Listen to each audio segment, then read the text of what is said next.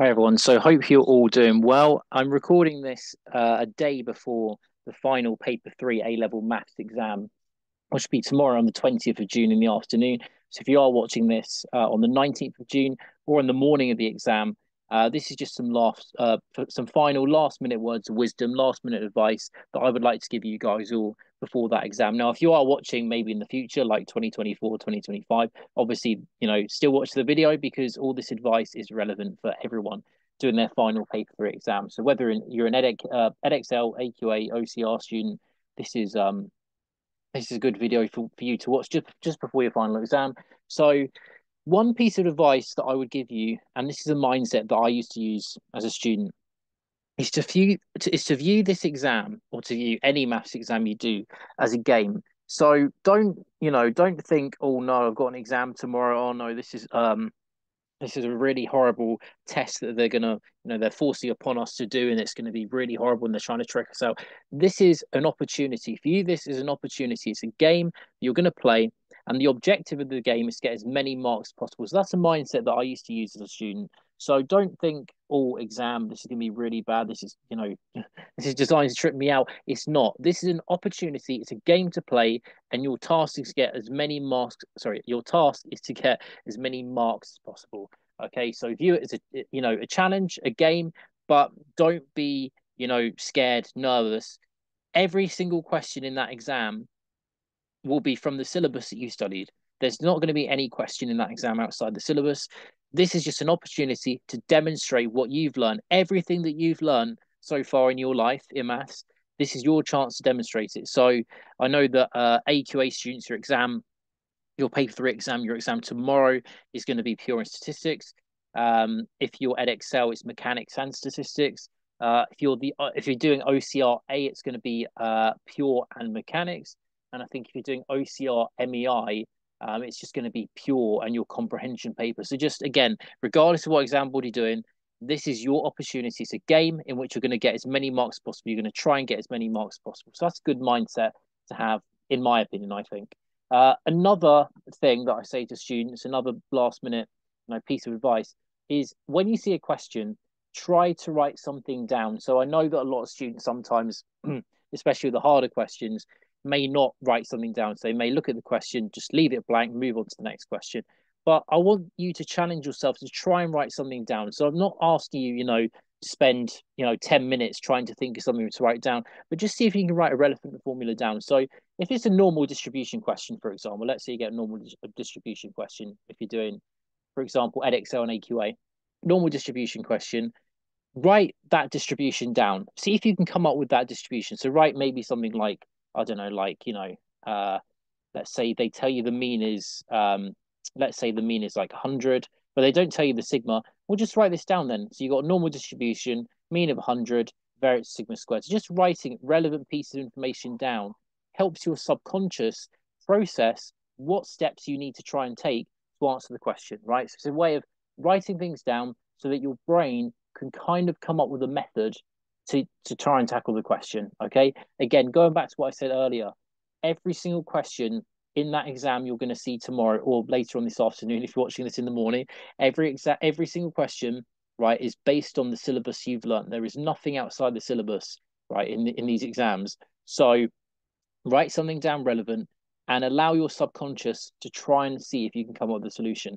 But I will say this: if you cannot think of anything to write down, so if you sat there in the exam, you've looked at the question, you spent about a minute of thinking time, you've sat down, you've spent about 60 seconds, and you've not written anything down, you've not made any progress to the question, move on. Okay, so move on to the next part. And this word here is really important, right? So notice that I've not said move on to the next question. I've said move on to the next part.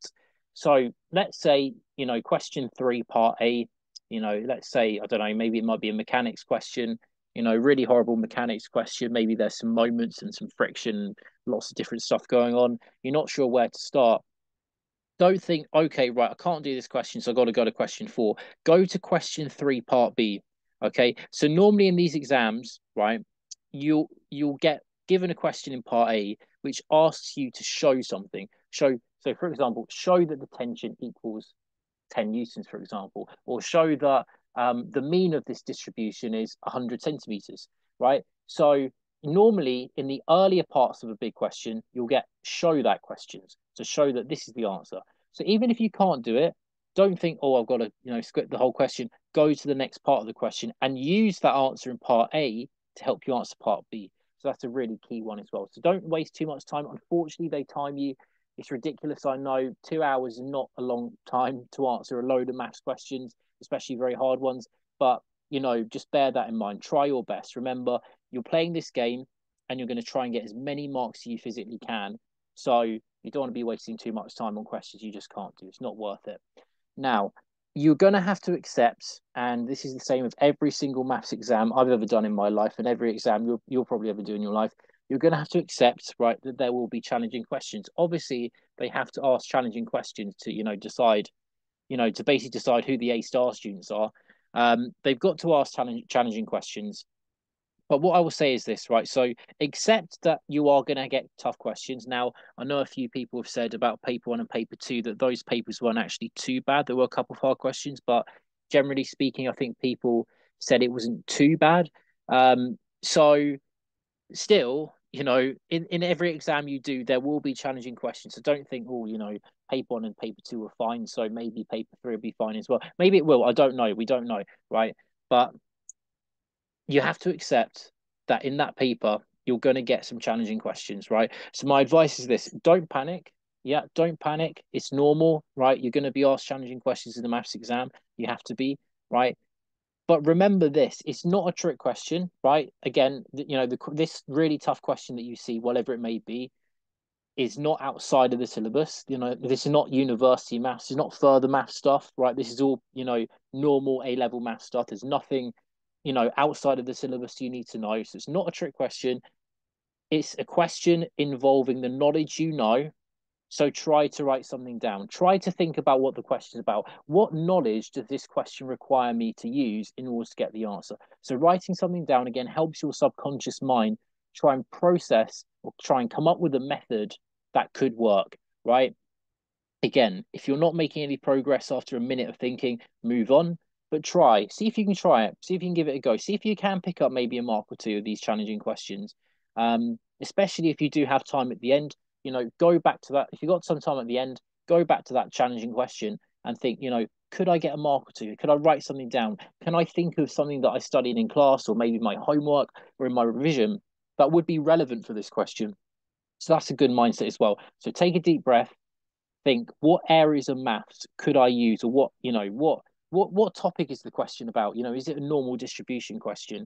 So think about normal distribution. Think about all the techniques you could use. Is it a question where we're going to need the normal CD function on the calculator? Do we not know a sigma value? Do we not know a mu value? Could it be using the inverse normal function on the calculator? Just write some scratch work down on your exam paper. Just get your brain to try and process what you could do. But if you're spending too long and you're not getting anywhere on the question, just move on. That would be my advice. And my final, words of wisdom, go out on a bang. This is your final exam. This is it now. Go and show those examiners what you can do, right? This is your chance. Again, this is a game you're playing, and your objective is to get as many marks as possible. It's an opportunity to demonstrate what you can do, right? So regurgitate all that knowledge that you have on that exam paper. That's another way that I used to think about it as well, right? This exam paper that I'm about to see, I'm going to basically throw up all of my knowledge on that exam paper. That's a good way to think about it as well. So go out on a bang, give everything you can to this exam paper, give every question a go, try your best, and good luck with your paper three exam. If you are watching this after you've done your exam, do leave a comment, just so I can see like how you all found it, how you all found the exam, because I'd just be interested to know how paper three went, and just let me know your exam board as well, because obviously different students have different exam boards in different schools. So do let me know your exam board and how you found your specific paper. But yeah, good luck. Do your best. Show that examiner what you can do, and I'm sure you guys will all be fine. So best of luck, and yeah, I wish you all the best.